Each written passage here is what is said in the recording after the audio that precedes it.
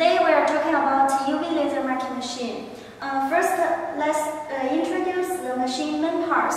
Its main parts include UV laser source, guiding head, and marking lens, and water chiller, control board, software, etc. First, let's talk about this laser source. Laser source voltage, there is 3 watt, 5 watt, 10 watt, and 12 watt. And 5 watt and 10 watt is mostly used.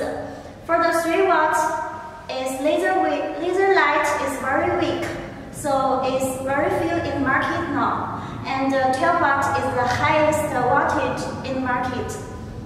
Marking lens main height 70 by 70 mm, 100 by 100 mm, 200 by 200 mm, and 300 by 300 mm.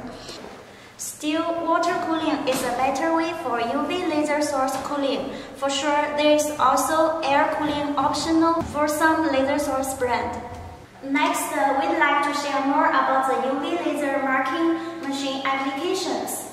UV laser wavelength is 355 nanometer. It is cold processing technology and it has a very high marking accuracy.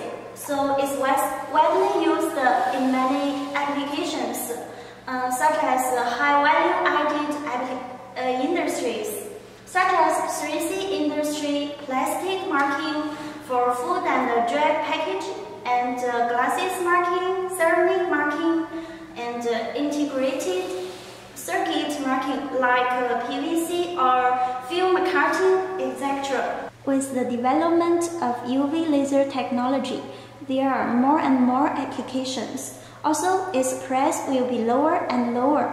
It will replace many traditional marking equipment like inkjet printing machine for food and drug.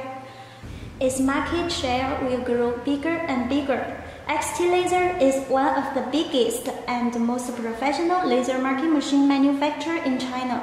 We will invest more human and financial resources in UV laser research.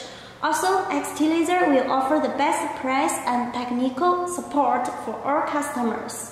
In 2021 year, UV laser will walk into your factory. Thanks for your time and have a good day.